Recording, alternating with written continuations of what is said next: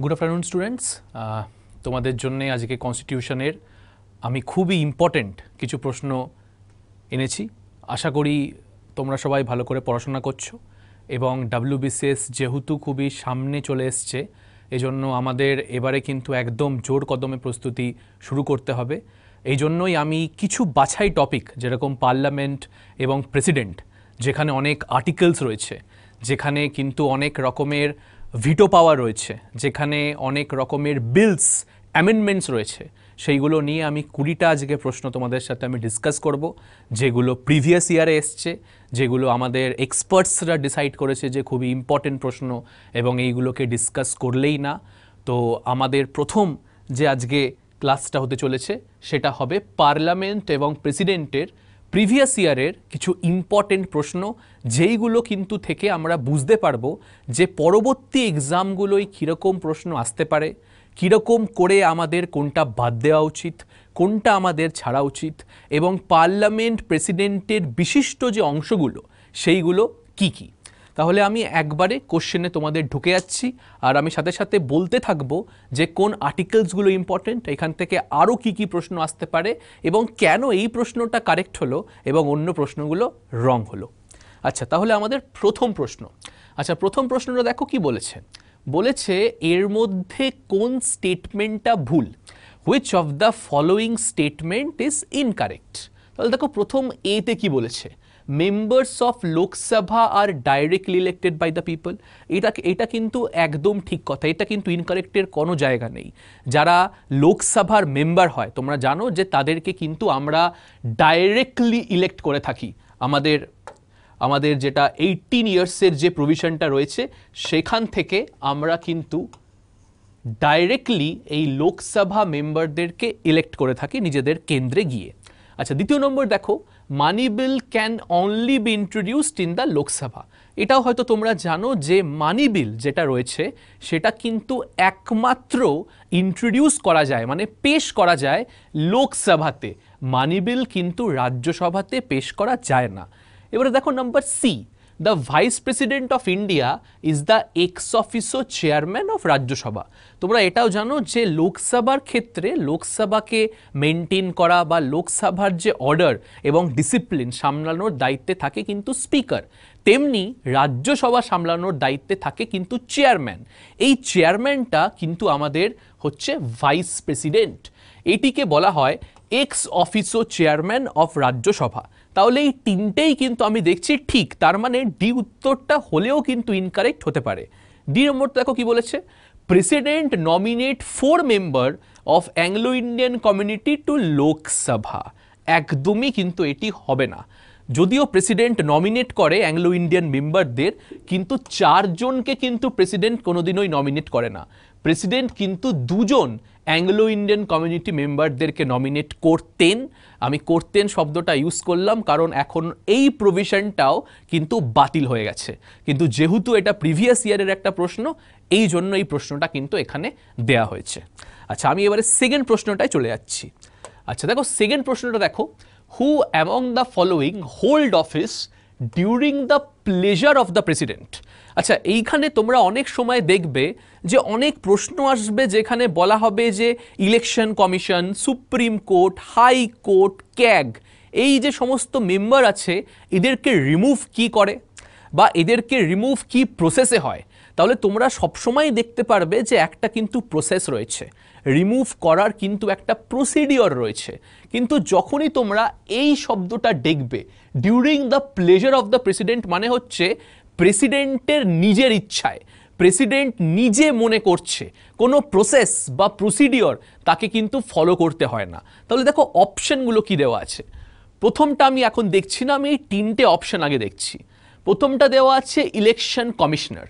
তোমরা এটা ভালো করেই জানো যে প্রেসিডেন্ট ইলেকশন কমিশনারকে রিমুভ করলেও তার মর্জি অনুযায়ী কিন্তু রিমুভ করতে পারেন না। একটা লম্বা প্রসিডিওর আছে এবং প্রসিডিওরটা কিন্তু same as that of supreme court জাজ। দেখো সি নম্বরটাই আমাকে দিয়েছে স্পিকার অফ লোকসভা। তোমরা হয়তো এটাও জানো যে স্পিকার অফ লোকসভাকে কিন্তু লোকসভার মেম্বাররাই রিমুভ করে, এটাও কিন্তু প্রেসিডেন্টের ইচ্ছে মতো করা যাবে না। এবারে দেখো ডি, প্রাইম মিনিস্টার। আচ্ছা, এই প্রাইম মিনিস্টারের ক্ষেত্রেও তোমাদের বলে দিই যে প্রাইম মিনিস্টারকে আমি তখনই রিমুভ করতে পারবো যখন লোকসভায় তার সংখ্যাগরিষ্ঠতা থাকবে না, তার মেজরিটি থাকবে না। তাহলে এই তিনটেরই কিন্তু দেখতে পাচ্ছ একটা প্রসেস আছে। প্রেসিডেন্ট কিন্তু নিজের ইচ্ছে মতোই তিনজনকে রিমুভ করতে পারছে না। তাহলে আমি এখানে দেখছি গভর্নর। তাহলে এই গভর্নরটা কেন রাইট হচ্ছে? কারণ গভর্নরের অ্যাপয়েন্টমেন্টের ক্ষেত্রেও যেরকম কনস্টিটিউশনে কোনো কথা বলা নেই, তেমনি কনস্টিটিউশনে কিন্তু বলা রয়েছে যে প্রেসিডেন্ট নিজের মর্জি অনুযায়ী, মানে during the pleasure of the president বা বাই ইটস ওন উইশ, গভর্নরকে যদি চায় তাহলে কিন্তু রিমুভ করতে পারে। তাহলে এইখান থেকে তোমরা এই প্রশ্নগুলো বুঝতে পারলে যে অ্যাপয়েন্টমেন্ট, ইলেকশন, রিমুভাল, এই নিয়ে কিন্তু পার্লামেন্ট প্রেসিডেন্টের বিস্তার প্রশ্ন আছে, যার স্যাম্পলও আমি তোমাদের এক এক করে দেখাবো।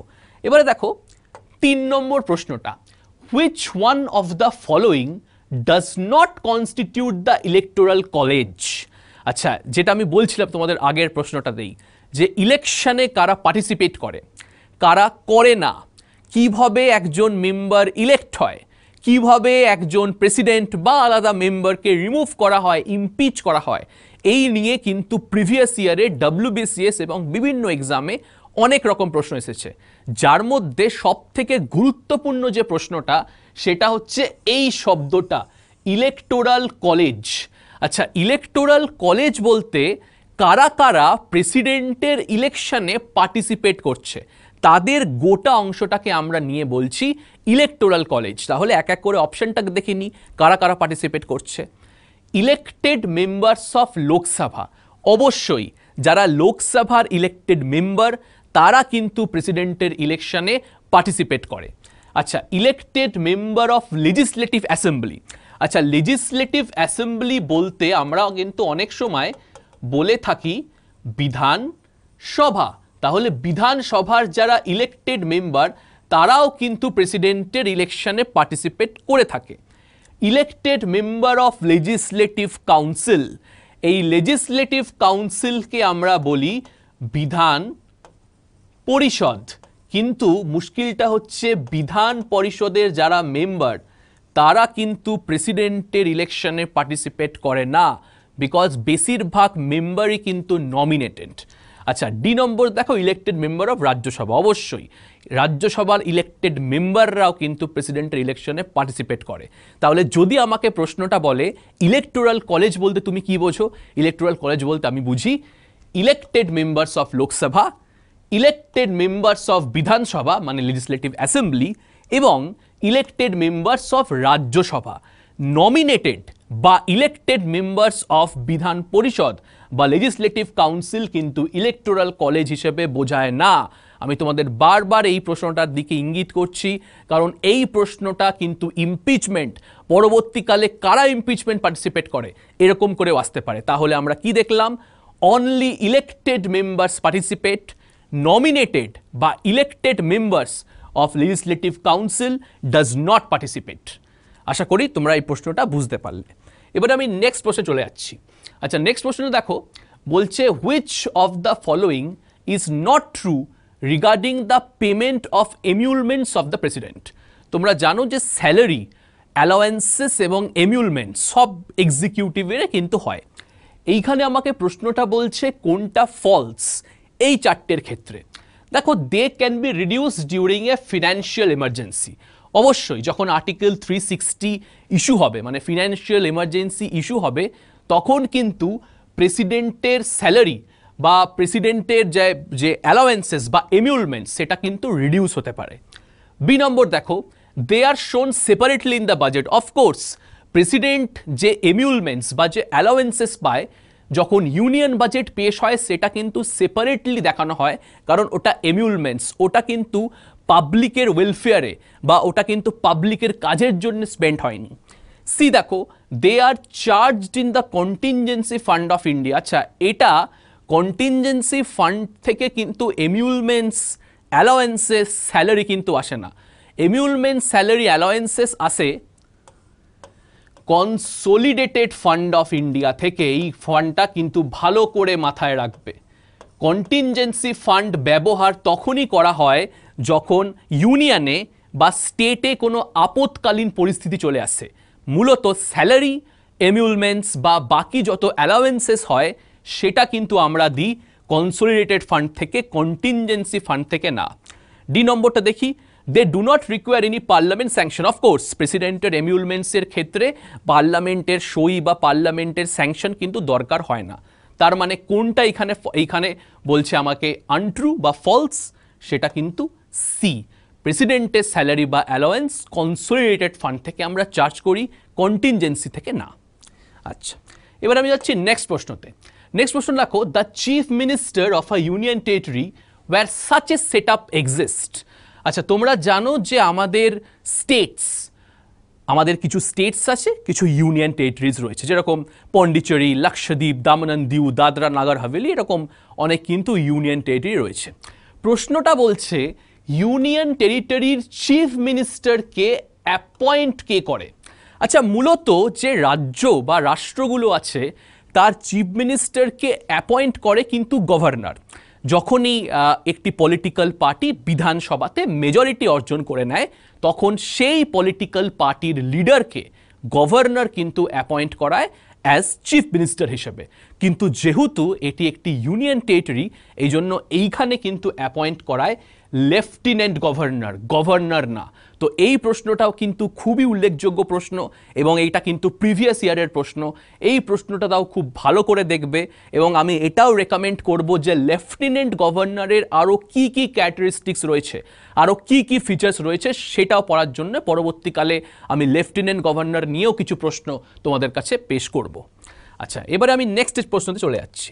নেক্সট প্রশ্ন দেখো, in case of president dies while in office, যদি অফিস মানে প্রেসিডেন্ট থাকাকালীনই যদি সে মরে যায় তাহলে the vice president can act as a president. তাহলে ভাইস প্রেসিডেন্ট কিন্তু প্রেসিডেন্টের চেয়ার নেবে, কিন্তু সে ম্যাক্সিমাম কত সময় অবধি থাকতে পারে? আচ্ছা, এইখানে একটি গুরুত্বপূর্ণ জিনিস, যদি প্রেসিডেন্ট কোনো কারণে মারা যান তাহলে অবশ্যই ভাইস প্রেসিডেন্ট তখন প্রেসিডেন্টের চেয়ারকে সামলাবে, কিন্তু সে কিন্তু ডাইরেক্টলি প্রেসিডেন্ট হয়ে গেল না। ইন্ডিয়ান কনস্টিটিউশনে সাকসিড করার কিন্তু কোনো রকম প্রভিশন নেই। যদি একজন প্রেসিডেন্ট মারা যান তাহলে নতুনভাবে ইলেকশন করে আবার নতুন প্রেসিডেন্ট আনতে হবে। ভাইস প্রেসিডেন্ট কিন্তু সরাসরি প্রেসিডেন্ট হতে পারে না, কিন্তু সে প্রেসিডেন্টের চেয়ারে থাকতে পারে ম্যাক্সিমাম অফ 6 মান্থস। 6 মান্থসের মধ্যে নিউ প্রেসিডেন্টকে ইলেক্ট করা খুবই দরকার। আমি একটা এক্সাম্পলের মাধ্যমে আরও এলাবোরেট করে বলছি। আমাদের যখন জাকির হুসেন মারা যায় তখন কিন্তু ভিভি গিরি কিন্তু কিছুদিনের জন্য তিনি কিন্তু প্রেসিডেন্ট হয়েছিলেন। তার পরবর্তীকালে কিন্তু তোমরা যদি দেখো ভালো করে তাহলে ভিভি গিরি ভাইস প্রেসিডেন্টের পোস্ট থেকে তিনি রিজাইন দেন এবং তিনি কিন্তু প্রেসিডেন্টের ইলেকশনের জন্য দাঁড়ান। তাহলে একজন ভাইস প্রেসিডেন্ট ম্যাক্সিমাম 6 মাস প্রেসিডেন্টের চেয়ারে থাকতে পারে। আচ্ছা, এবার দেখো নেক্সট প্রশ্ন আমি যাচ্ছি। নেক্সট প্রশ্ন দেখো, ইউনিয়ন কাউন্সিল অফ মিনিস্টার খুবই গুরুত্বপূর্ণ প্রশ্ন। অনেক সময় আমরা prime minister, president, vice president পড়তে গিয়ে এই ইউনিয়ন কাউন্সিল অফ মিনিস্টারকে কিন্তু উপেক্ষা করে যাই, কিন্তু খুবই ইম্পর্টেন্ট এর আর্টিকেলসগুলো এবং ইউনিয়ন কাউন্সিল অফ মিনিস্টারের কম্পোজিশন, মানে ইউনিয়ন কাউন্সিল অফ মিনিস্টারে কতজন রয়েছে, কে কে ইউনিয়ন কাউন্সিল অফ মিনিস্টার। তাহলে এইখানে দেখো union council of minister K K. Cabinet minister, তোমরা এটা ভালো করেই জানো যে ইউনিয়ন কাউন্সিল অফ মিনিস্টারের সবথেকে গুরুত্বপূর্ণ অংশ হচ্ছে ক্যাবিনেট মিনিস্টার, যারা ইম্পর্টেন্ট গভর্নমেন্ট পোস্ট সামলায়, যারা প্রাইম মিনিস্টার এর খুবই ক্লোজ লোক এবং এরা কিন্তু ইম্পর্টেন্ট মিনিস্ট্রিয়াল ডিপার্টমেন্টগুলো পেয়ে থাকে। তারপরে দেখো মিনিস্ট্রি অফ স্টেট। আচ্ছা, মিনিস্ট্রি অফ স্টেটও কিন্তু ঠিক অতটাও গুরুত্বপূর্ণ না যতটা ক্যাবিনেটরা, কিন্তু এরাও কিন্তু মিনিস্ট্রি পদ পেয়ে থাকে। এবং ডেপুটি মিনিস্টার্স, তাহলে এই যে 3 জন cabinet minister, ministry of state এবং ডেপুটি মিনিস্টার, এরা 3 জন কিন্তু ইউনিয়ন কাউন্সিল অফ মিনিস্টারের অংশ। বাকি প্রাইম মিনিস্টার বা ক্যাবিনেট মিনিস্টার হোক বা এরা 2 জন হোক, এরা কিন্তু অংশ না। Union council of minister consist first of the most important department হচ্ছে ক্যাবিনেট, পরে হচ্ছে মিনিস্ট্রি অফ স্টেট এবং তারপরে হচ্ছে ডেপুটি মিনিস্টার। এই প্রশ্নটা কিন্তু খুব ভালো করে মাথায় রাখবে। আচ্ছা, এবারে যাচ্ছি আমি নেক্সট প্রশ্নতে। নেক্সট প্রশ্ন দেখো 8 নম্বর, হু অ্যাডমিনিস্টার দ্য ওথ, মানে শপথ।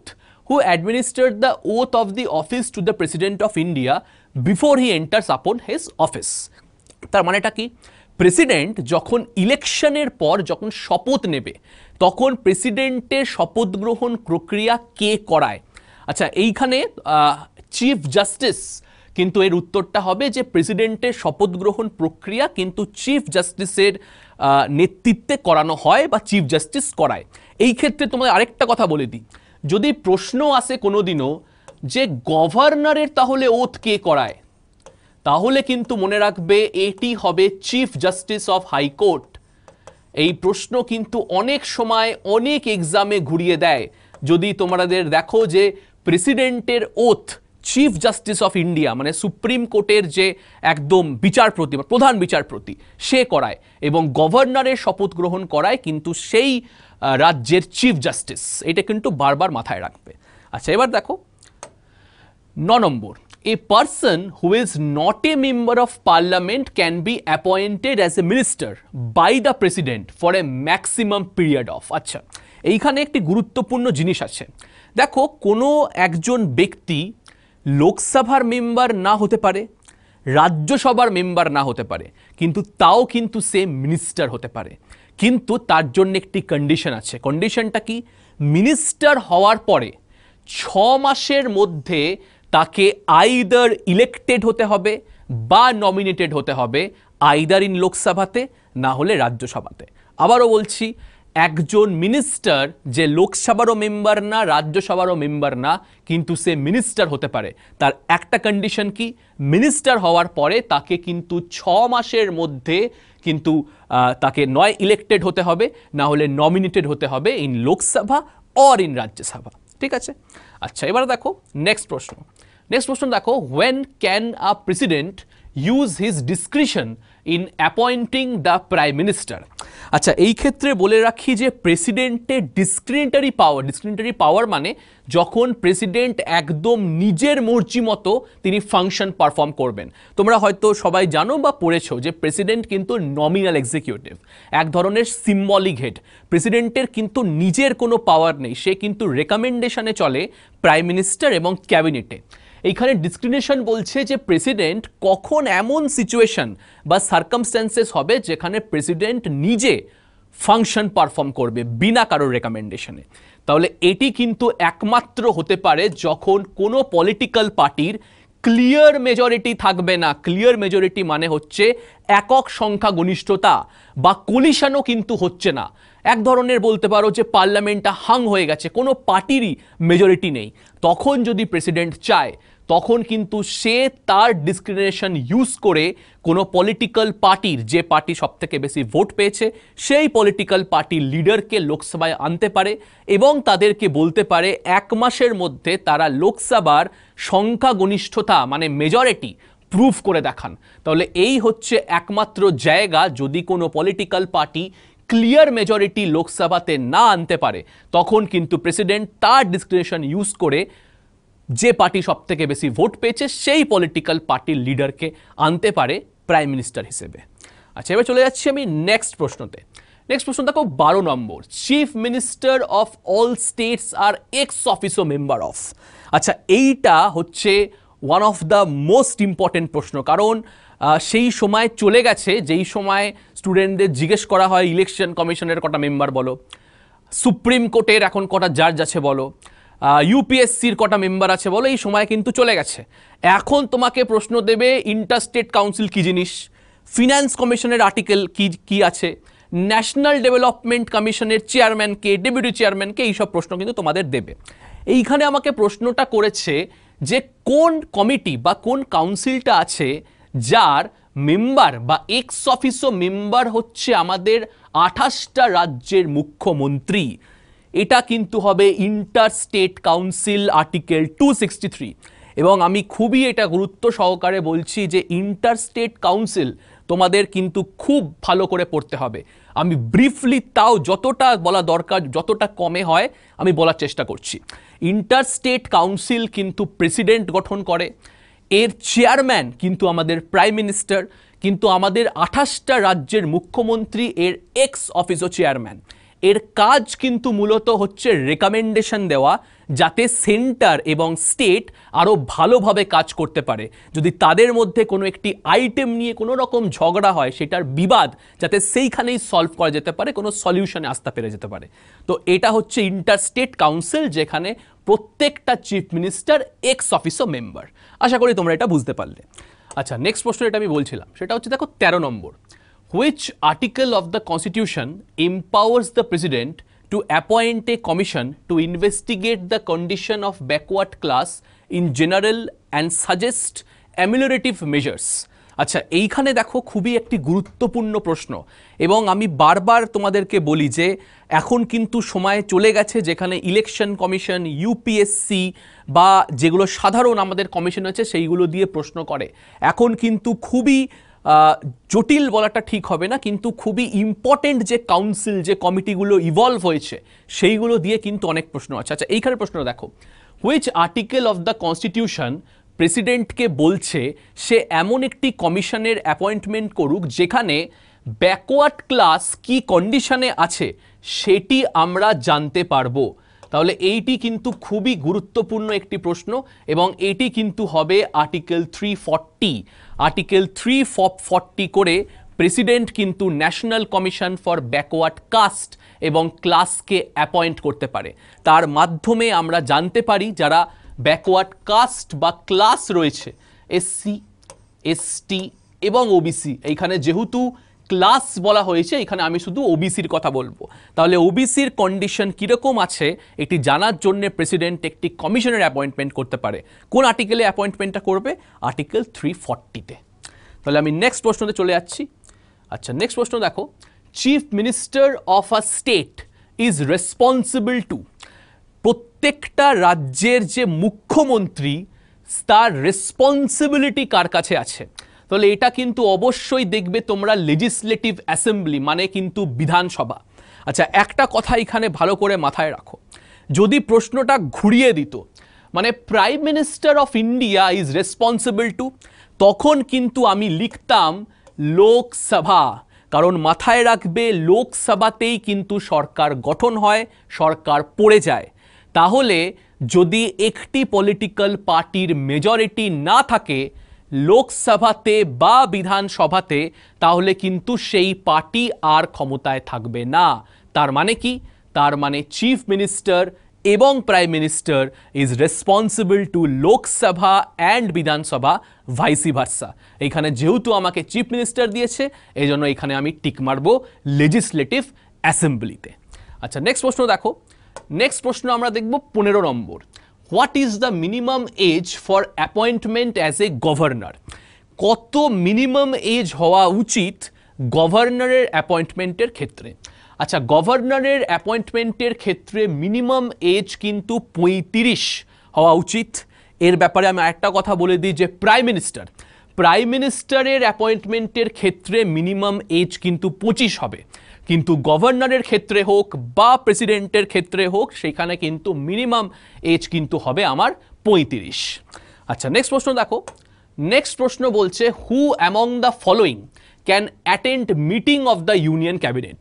এর মধ্যে কে ইউনিয়ন ক্যাবিনেটের মিটিং অ্যাটেন্ড করতে পারবে? খুব ভালো করে প্রশ্নটা কিন্তু লক্ষ্য করবে। আমাদের যে আগের যে একটা প্রশ্ন ছিল না, যে ইউনিয়ন কাউন্সিল অফ মিনিস্টার্স কারা কারা রয়েছে, যেখানে আমি বললাম ক্যাবিনেট রয়েছে, মিনিস্ট্রি অফ স্টেট রয়েছে এবং ডেপুটি মিনিস্টার্সরা কিন্তু রয়েছে, কিন্তু এইখানে আমাকে বলেছে ক্যাবিনেট যদি কোনো সময় মিটিং ডাকে সেই মিটিংটাকে অ্যাটেন্ড এর মধ্যে কে করতে পারে? হু among the following can attend the meeting of the union cabinet? অবশ্যই ক্যাবিনেট মিনিস্টার্সরা কিন্তু অ্যাটেন্ড করবে সেই মিটিং। আমি আবারও তোমাদের বলছি, মিটিং ডাকবে ক্যাবিনেটরা এবং অ্যাপয়েন্ট করবে কিন্তু ক্যাবিনেট মিনিস্টার্সরা। এইখানে আরেকটা কথা কিন্তু খুব ইম্পর্টেন্ট, যদি আমাকে প্রশ্নটা ঘুরিয়ে দিত, এবং প্রশ্নটা এসছে ইউপিএসসিতে, যদি প্রশ্নটা এরকম হতো হু among the following can attend the meeting of the union cabinet by invitation. আচ্ছা, খুব ভালো করে মাথায় রাখো, ইউনিয়ন ক্যাবিনেটের মিটিং ক্যাবিনেট মিনিস্টার্সরা অ্যাটেন্ড করবে, কিন্তু যদি ইনভাইট করা হয় মিনিস্ট্রি অফ স্টেটদেরকে তাহলে মিনিস্ট্রি অফ স্টেটও কিন্তু ক্যাবিনেট মিটিংয়ে পার্টিসিপেট করতে পারে, কিন্তু সেটা কিন্তু নিজে করতে পারবে না, তাদেরকে ইনভাইট করতে হবে। কে ইনভাইট করবে? ক্যাবিনেট। ক্যাবিনেট যদি মিনিস্ট্রি অফ স্টেটকে ইনভাইট করে তাহলে তারা একমাত্র কিন্তু মিটিং অ্যাটেন্ড করতে পারে, কিন্তু কারা একদম করবেই? সেরা হচ্ছে ক্যাবিনেট মিনিস্টার্স। এই ক্ষেত্রে বলে দিই, ডেপুটি মিনিস্টার্স কিন্তু কোনোদিনই মিটিং অ্যাটেন্ড করতে পারবে না। এই জিনিসটাও কিন্তু খুবই গুরুত্বপূর্ণ, পারলে তোমরা কিন্তু খাতায় এটিকে নোট ডাউন করে রাখবে। আচ্ছা, এবারে আমি চলে যাচ্ছি নেক্সট স্লাইডে। আচ্ছা, নেক্সট দেখো, under whose advice the president of India declares emergency under article 352। আচ্ছা, তোমরা জানো যে আমাদের এমার্জেন্সি কিন্তু 3বার ঘোষণা হয়েছিল, 1961, 1971 এবং 1975। আচ্ছা, এই যে 3বার ঘোষণা হয়েছিল, এখানে বলা হচ্ছে যে প্রেসিডেন্ট তো অবশ্যই ডিক্লেয়ার করবে, প্রোক্লেম করবে, কিন্তু ন্যাশনাল এমার্জেন্সি কার নির্দেশে করা হবে? সেটা কিন্তু সব সময় হবে ক্যাবিনেট। এই ক্ষেত্রে আমি একটা কথা বলে দিই, ক্যাবিনেট একটি লিখিত উপদেশ দেবে। লিখিত উপদেশের বলছে রিটেন অ্যাডভাইস। ক্যাবিনেট একটি রিটেন অ্যাডভাইস দেবে প্রেসিডেন্টকে, যে দেশে নয় যুদ্ধ লেগেছে, না হলে আমাকে অন্য কেউ অ্যাটাক করেছে, না হলে দেশের মধ্যেই এমন পরিস্থিতি এসে পড়েছে যেখানে আমাকে ইন্টারনাল এমার্জেন্সি ঘোষণা করতে হবে। তখন কিন্তু প্রেসিডেন্ট অ্যাডভাইস বা প্রেসিডেন্ট জারি করবে, প্রেসিডেন্ট প্রোক্লেম করবে on the advice of the cabinet, এবং অ্যাডভাইসটা কিন্তু হবে রিটেন অ্যাডভাইস। এই প্রশ্নটা খুবই ভালো করে মাথায় রাখবে। হয়তো এইটা নিয়ে প্রশ্ন এলো না, কিন্তু আর্টিকেল 352 নিয়ে ঘুরিয়ে কোনো প্রশ্ন চলে এলো, এইটা কিন্তু খুব ভালো করে মাথায় রাখবে। আচ্ছা, নেক্সট স্লাইডে আমি দেখে নিচ্ছি। দেখো, হু act as the president of India when neither the president nor the vice president is available। খুবই গুরুত্বপূর্ণ প্রশ্ন। আমি আগের একটা প্রশ্নয় তোমাদেরকে হয়তো বলেছিলাম যে যদি প্রেসিডেন্ট কোনো সময় মারা যান তাহলে ভাইস প্রেসিডেন্ট তার অফিসটাকে সামলাবে। এইখানে প্রশ্নটা বলছে প্রেসিডেন্টও নেই, ভাইস প্রেসিডেন্টও নেই, তাহলে কে এদের চেয়ারটাকে সামলাবে? তাহলে যদি প্রেসিডেন্টও না থাকেন বা ভাইস প্রেসিডেন্টও না থাকেন, তখন কিন্তু দেশটিকে সামলাবে চিফ জাস্টিস অফ ইন্ডিয়া, এবং এটি হয়েও ছিল।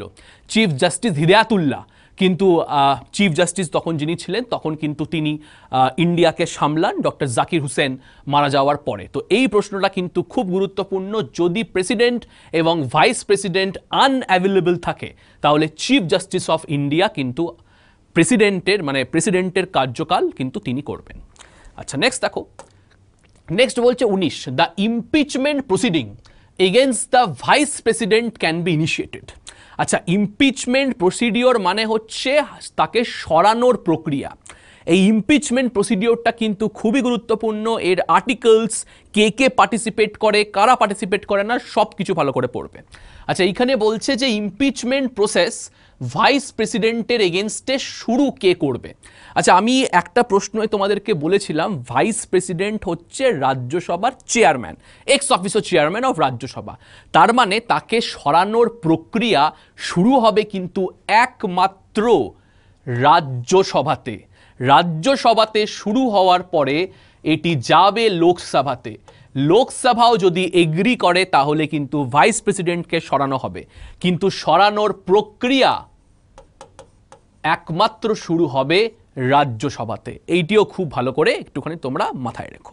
আচ্ছা, নেক্সট দেখো, লাস্ট প্রশ্ন আমাদের, if the president Returns a bill sent to him for his accent and the parliament once again passes the bill in its original form, then the president। আচ্ছা, এই প্রশ্নটা আগে ভালো করে বুঝতে হবে, কারণ এর মধ্যে অনেক টেকনিক্যাল ওয়ার্ডস আছে। আচ্ছা, তোমরা হয়তো ভিটো পাওয়ার মানে হয়তো জানো, যে ভিটো পাওয়ার মানে বলতে যে প্রেসিডেন্ট যদি চায় যে কোনো বিলকে ভিটো করতে পারে। এইখানে বলেছে যে যদি প্রেসিডেন্ট বিলটিকে রিটার্ন করে দেয়, রিটার্ন করার পরে যদি আবার পার্লামেন্ট ওটিকে পাস করে তাহলে কি হবে? আচ্ছা, এখানে দেখো ব্যাপারটা, মনে করো যে লোকসভা এবং রাজ্যসভা একটি বিলকে পাস করছে এবং বিলটিকে পাঠাচ্ছে প্রেসিডেন্টের কাছে সিগনেচারের জন্য, সইয়ের জন্য। এবার প্রেসিডেন্ট বলছে যে বিলটার মধ্যে কিছু ফল্ট আছে, আপনারা চেঞ্জেস করে বিলটাকে আবার আমার কাছে পাঠান। তাহলে প্রেসিডেন্ট কিন্তু বিলটাকে পাঠিয়ে দিচ্ছে লোকসভা রাজ্যসভার কাছে চেঞ্জেসের জন্য। এবারে লোকসভা রাজ্যসভা চেঞ্জ করতেও পারে, নাও করতে পারে। তাহলে লোকসভা রাজ্যসভা সেকেন্ড টাইম কিন্তু আবার প্রেসিডেন্টকে বিলটা পাঠালো। এবার সেকেন্ড টাইম যখন প্রেসিডেন্টকে বিলটা পাঠাবে, এবার কিন্তু প্রেসিডেন্টকে সই করতেই হবে। প্রেসিডেন্ট কিন্তু আর রিটার্ন করতে পারবে না। এটিকে বলা হয় সাসপেন্সিভ ভিটো। অনেক সময় প্রশ্ন আসে প্রেসিডেন্টের কটা সাসপেন্সিভ ভিটো আছে? একটা। তার কারণ এখানে দেখো প্রেসিডেন্ট একবারই রিটার্ন করতে পারলো, পরবর্তীকালে যখন আবার দ্বিতীয়বার প্রেসিডেন্টের কাছে বিলটা গেল, প্রেসিডেন্টকে কিন্তু সই করতেই হলো। তাহলে এর মধ্যে আমি কি লিখব? যদি আবার মানে সেকেন্ড টাইম প্রেসিডেন্টের কাছে বিলটা আসে, প্রেসিডেন্টকে কিন্তু সই করতেই হবে। তাহলে এই হচ্ছে আমাদের আজকে 20খানা প্রশ্ন পার্লামেন্ট প্রেসিডেন্ট নিয়ে। তোমরা বুঝতেই পারলে যে কোশ্চেনের ধাঁচ কি এবং কোশ্চেন কতটা আজকাল ফ্যাক্টস থেকে সরে কনসেপ্টে গেছে। তার মানে কিন্তু আজকে আমাকে শুধু মুখস্থ করলে হবে না, খুব ভালো করে বুঝতে হবে কনসেপ্টগুলোকে, খুব ভালো করে রপ্ত করতে হবে যে কেন এই উত্তরটা হচ্ছে না, কেন হচ্ছে। এবং বারবার আমি বলি যে কনস্টিটিউশন কিন্তু পড়ে হয় না। যতক্ষণ না তুমি পেপার সলভ করছো, যতক্ষণ না তুমি বুঝছো, ততক্ষণ কিন্তু কনস্টিটিউশন হবে না। তো এই 20খানা আমি প্রশ্ন আজকে ডিসকাস করলাম। পরবর্তীকালে আমি প্রেসিডেন্ট এবং স্পিকার, ভাইস প্রেসিডেন্ট নিয়ে আমি প্রশ্ন আরও অনেক আনবো, যেখানে আমরা দেখব পার্লামেন্টারি প্রসিডিওর, প্রেসিডেন্টের পাওয়ার, ভাইস প্রেসিডেন্ট এবং তার সাথে সাথে স্পিকার এবং চেয়ারম্যান। তাহলে আজকে তোমাদের আমি এইটুকুই রাখছি। আরও জানতে রাইস স্মার্টকে সাবস্ক্রাইব করো, নিজের বন্ধুদের সাথে শেয়ার করো। আমাদের WBCS ছাড়াও আরও অনেক ধরনের কোর্স করানো হয়, অপশনাল পেপার পড়ানো হয়, সেইগুলো কিন্তু তোমরা একটু বলো। Thank you. আজকে আমি এই অবধি রাখছি।